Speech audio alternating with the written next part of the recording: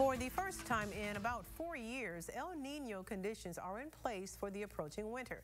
In this week's Weather Wonders, meteorologist David Tillmans explains what an El Niño is and what it could mean for us this winter.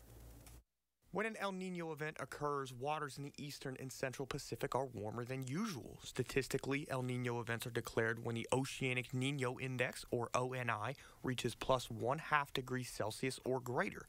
The ONI is a 3-month average of sea surface temperature deviations, and it is updated each month. So why does this occur? Normally, easterly trade winds blow from South America to Asia, carrying warmer water to the western Pacific. During an El Niño event, these trade winds weaken and in some cases can reverse direction.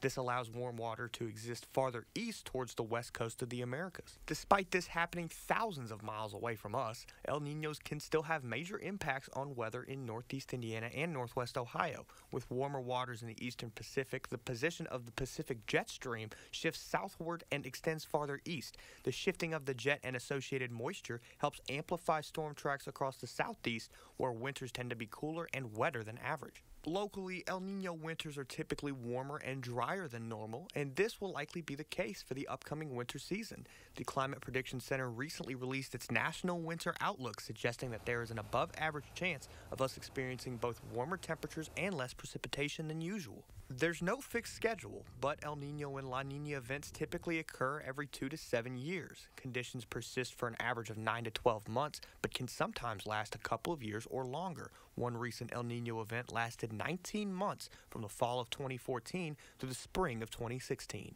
I'm meteorologist David Tillmans for Weather Wonders.